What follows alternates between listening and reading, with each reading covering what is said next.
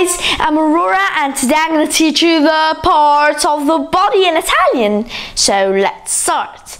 The first part of the body is occhio, that's eye, and in the plural it would be occhi. Then there's naso, that's nose, and in the plural, but we don't have more than one nose, it's nasi.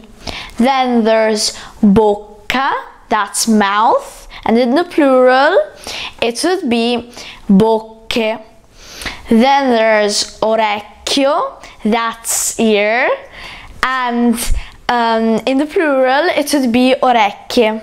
So let's revise them.